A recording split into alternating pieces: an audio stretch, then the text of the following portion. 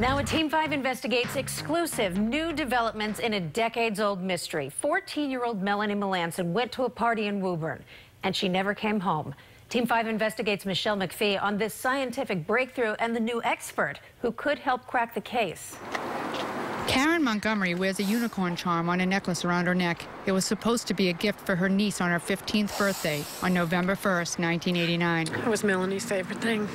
She loved unicorns. She never got to receive it. Melanie Melanson disappeared days before she would open that gift. Now her aunt just hopes she can put the unicorn in her niece's grave and say goodbye. We just want to give her proper burial. But that can never take place until her body is found, which is something her family hopes will happen this spring when renowned forensic anthropologist Dr. Bill Bass, the creator of the Body Farm, joins the case. He'll use new forensic science called decomposition odor analysis, or DOA.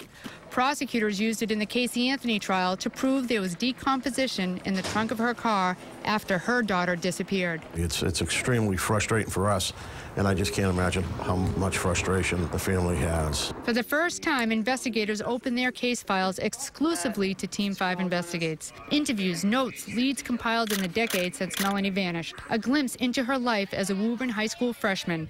A girl is scrawling about her crush, an older boy she was secretly dating. I think about her all the time. This isn't just a job to me.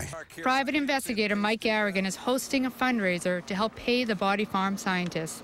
Their first stop will be this wooded area of Woburn, a spot cadaver dogs were drawn to late last year. That would suggest there was somebody buried there at one time or is buried there. No 14-year-old girl should go missing like this. We are never giving up till they find Melanie. The forensic experts are their final hope. For Team 5 Investigates, I'm Michelle McPhee.